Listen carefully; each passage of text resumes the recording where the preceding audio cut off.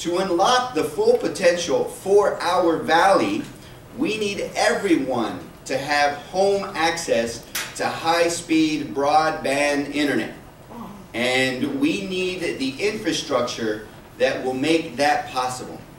That is why ensuring that my constituents have access to high-speed internet.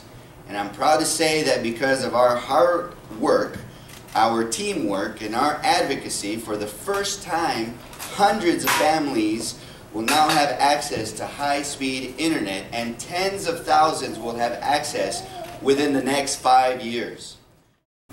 So as I said, broadband creates life-changing benefits, including greater economic opportunity, the ability to apply for jobs, better access to health care and government services. That's why Frontier is so proud to partner with the congressmen and leaders here today to help close that digital divide.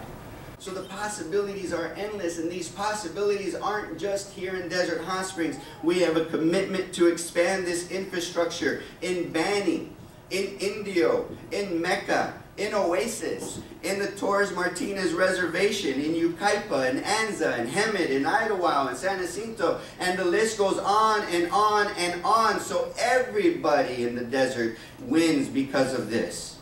And I'm deeply honored to celebrate this critical infrastructure, one of the very first in California here today.